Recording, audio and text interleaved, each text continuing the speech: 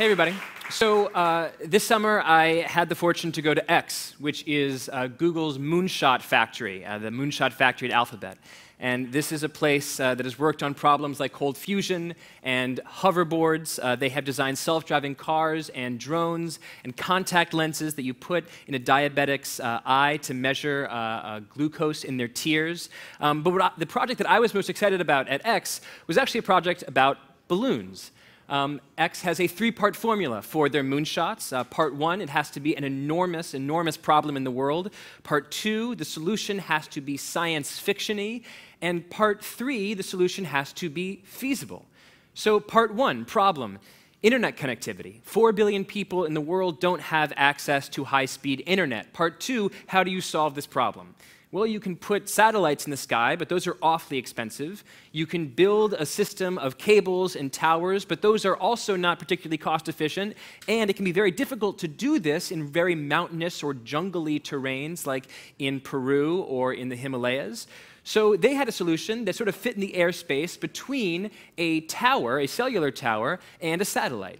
And that solution was balloons. They said we can affix a Wi-Fi system to a balloon, fly it up 70,000 feet in the air, that means twice the altitude of an airplane, and essentially it'll beam down internet. Let's solve this problem.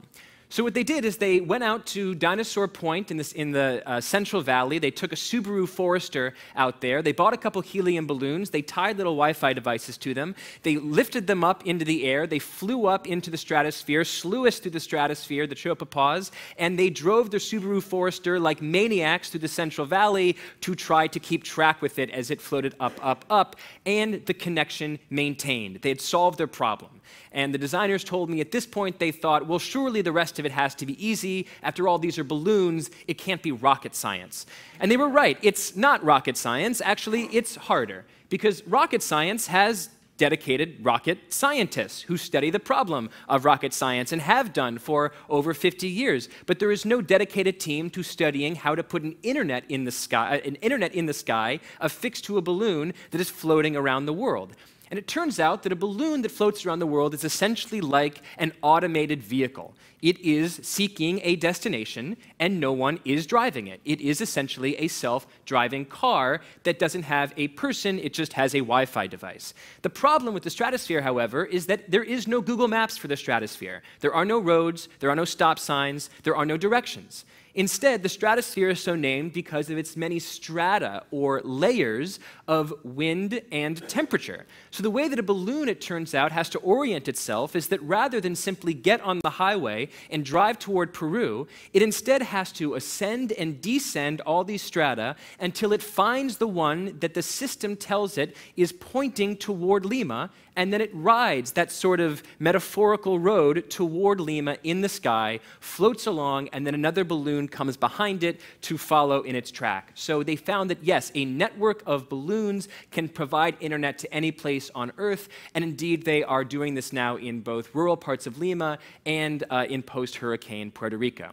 And the implication of Loon, I think, to me, is that technology, that which we think of as breakthrough technology, is really two separate things. First, you have invention. You have science. You have a scientific breakthrough, a prototype.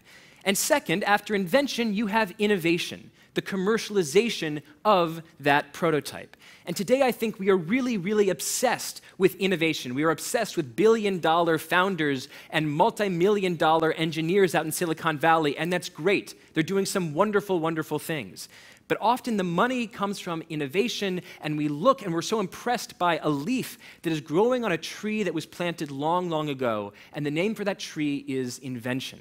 And that's why the second story that I want to tell today is also about an X. It's about iPhone X, otherwise known as iPhone 10. And because we're in Washington, D.C., and every story has to have the Russians in it, my story is about how the Russians invented iPhone X. And this story begins in 1957 when Sputnik goes up into the sky, the first time any satellite emerges north of or above the stratosphere. And this completely freaks Dwight Eisenhower out. And Dwight Eisenhower is not a man easily freaked out. This is a man who defeated the Nazis in France and Germany. But he's freaked out, and he says, we need to solve this problem. And so they start ARPA. the Advanced Research Projects Agency within the Defense Department.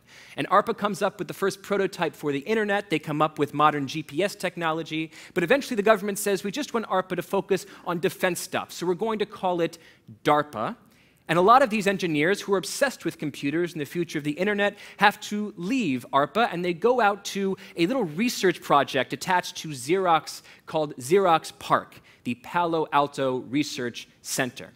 And these engineers and scientists at PARC essentially invent the modern guts of a computer. They invent the concept that, that the screen should have windows and the cursor should move along a mouse, and as you type on a keyboard, the words should appear on a screen. Everything we consider a part of a modern computer was essentially invented at Xerox PARC. And in 1979, a young 24-year-old entrepreneur wants to visit Xerox PARC, and he says he wants to be like Charlie Bucket in the chocolate factory. He wants to tour around and see what's going on. And he says, I'll give you $1 million of shares in my burgeoning little company if I can look around this little amusement park that you have for technology. And this 24-year-old is obsessed with what PARC has. They've got graphical user interface, they've got windows, and they've got a prototype for a mouse, and he says, I'm going to take this. I'm going to take this and I'm going to build my own machine that operates along just these systems. And that 24-year-old's name was Steve Jobs, and that machine was called the Apple Macintosh, and he eventually, as we all know, went on to invent the iPhone, which is essentially the grandson or granddaughter of the Apple Macintosh. So in many, many ways, you could say Sputnik was the great-great-great-great-great-great-grandfather of the iPhone. And the lesson here, very simply, is that we tend to think that breakthrough technology is the result of aha moments. An aha moment, an eureka moment takes one person in 1 second, but breakthrough technology is much more likely to take many people, a multitude of individuals collaborating over a multitude of seconds. And so when thinking about the science of breakthrough innovation, rather than design for eurekas, we should think about designing for patience. Thank you.